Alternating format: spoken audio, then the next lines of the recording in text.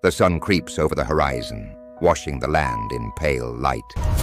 A man and his pregnant mate move through the tall grass, slow and silent.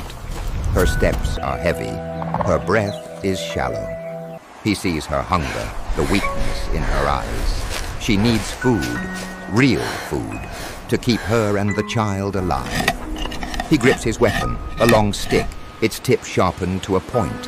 Ahead, a wild boar digs at the earth. He lowers himself, heart pounding. A single breath, a rush of movement. The spear strikes. The animal falls. It is quick, and then it is quiet. He drags the body back to her. She kneels beside him, eyes wide, trembling with relief. He cuts small pieces with a stone edge, passes them to her. She eats slowly, warmth spreading through her body. He watches her face soften, listens to the faint rhythm of her breathing. As the sun sinks, they sit close by a small fire. Smoke curls into the darkening sky. She leans against him, hand on her belly. He feels the faintest kick beneath his palm.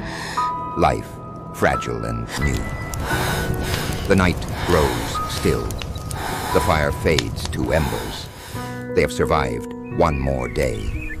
And in that quiet, their story, the story of all who came after, begins.